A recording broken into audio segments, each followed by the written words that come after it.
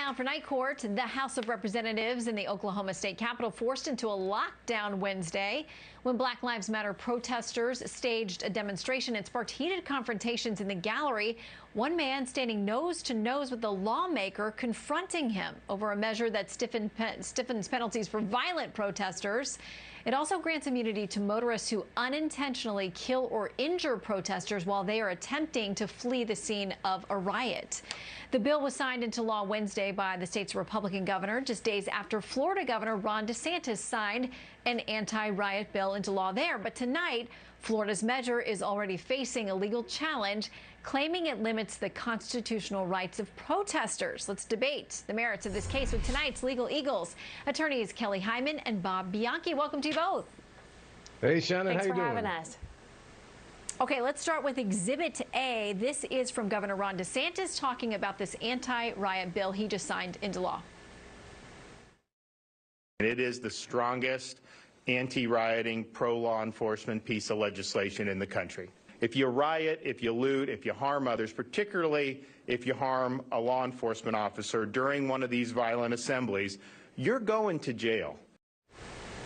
All right, Kelly, not saying you can't protest. What he said there was, if you're violent, if you're looting, we're going to crack down on you. What's wrong with that?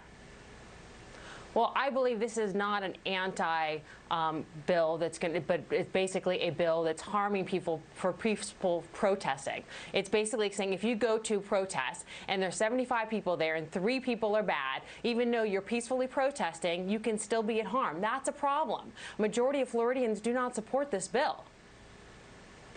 Well, it is now law, so it is also being challenged. We'll have to see what happens. This is from the complaint, Exhibit B.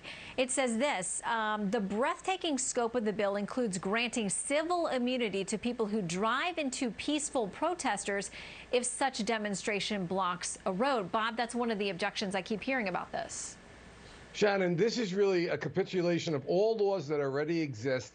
And essentially, they're giving it enhanced penalties, and they're giving an affirmative defense, they call it, under that circumstance. So in other words, if you are rioting, not peacefully protesting, rioting, and you are committing an assault on a police officer or a burglary or great bodily harm to somebody else, or if you as a rioter gets injured, then you're not going to be able to have a lawsuit. That's really not much different than what they call comparative negligence that we have right now.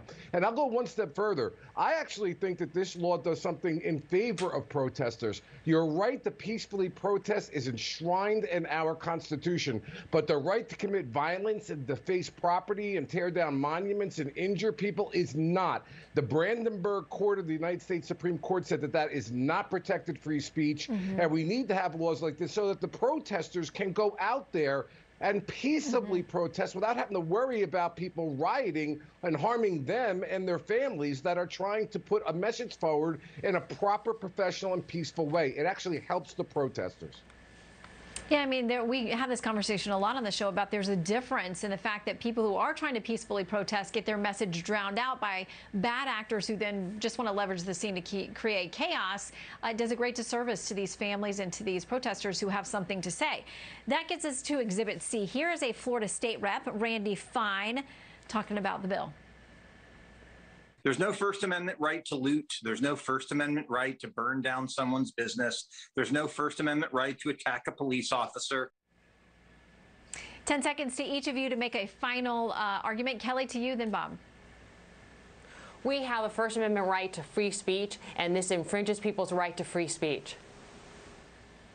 Bob? In no way, Shannon, infringes somebody's right to free speech. The Brandenburg Court and common sense tells you that you cannot commit violence while you're protesting. Peaceful protest all the way, violence no way.